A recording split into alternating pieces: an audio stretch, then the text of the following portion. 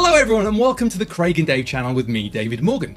Now today we're diving into a topic that's hit close to home for many of us. The world of online ticket sales. Now whether you're a fan of concerts, sports or theatre, you've probably felt the sting of overpriced tickets or the frustration of not being able to get your hands on one. But why does this happen? And are we being ripped off? Let's explore. In our very online world, buying tickets online never seems like a shock. But what is a shock are the fees that they add on top for simply being able to buy your tickets online. Aside from that, there's the secondary market. You know, those resale platforms where tickets seem to cost an absolute arm and a leg. It's like you're paying for a VIP experience just to sit in the nosebleeds. Now, this happens because of something called demand-driven pricing. Essentially, when lots of people want tickets and there aren't enough to go around, prices shoot up.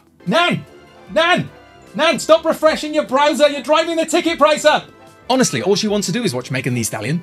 Hey, it's simple economics, but for fans, it's an absolute nightmare. Now, some countries have tried to tackle this issue. For example, in Germany and Ireland, there are laws that cap the resale price of tickets, usually to around 25% above their original price. Now, this helps keep things fairer for fans.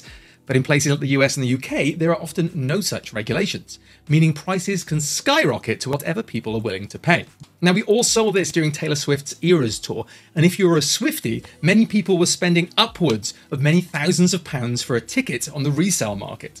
But the worst part is that it becomes very difficult to buy a ticket in the first place, because scalpers and bots are purchasing all the tickets because they know resale is going to be very profitable. Here's a crazy but true example. Some fans have found it cheaper to travel internationally to see their favourite artists rather than buy their tickets in their home country. Imagine flying from the US to Europe, not for a holiday, but because it's more affordable to see Taylor Swift.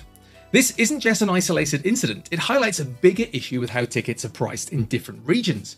It's almost like a global game of musical chairs, and we're all scrambling to find a seat. Now, let's bring in the big players like Ticketmaster. These companies are often at the centre of the storm when it comes to ticket pricing. They handle the initial sale of tickets and, in many cases, also run resale platforms. This dual role can sometimes lead to practices that fans find frustrating, like dynamic pricing. Now, if you're not familiar, dynamic pricing is where ticket prices fluctuate based on demand. So, if a lot of people are trying to buy tickets at the same time, prices can go up in real time.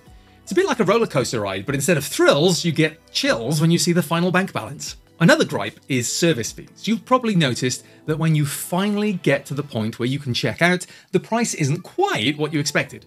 That's because of additional fees that can sometimes be quite hefty. It feels like you're being charged for the privilege of spending your hard-earned cash. But don't despair, because technology might just save the day. Some companies are using AI and blockchain to fight ticket fraud and scalping.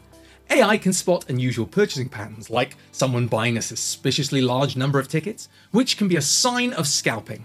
Meanwhile, blockchain can help ensure that each ticket is unique and can't be duplicated. This means fewer fake tickets floating around, which is great news for genuine fans. The future of ticketing might be even more tech-driven. We're talking about more secure digital tickets, maybe even linked to your biometric data, to ensure that only you can use them. There's also talk of using AI to personalize marketing for concerts and events. Imagine getting recommendations for events that you might like based on your musical streaming habits or social media activity. It's like having a personal concert concierge. Oh, Craig and Dave are in concert, live. I wonder what genre of music they play. And let's not forget the potential for AI in creating unique experiences. Have you heard about new AI-powered hologram concerts? It's like seeing an artist live, but it's a hologram. It sounds like science fiction, but it's actually happening. So, are online ticket sales a ripoff?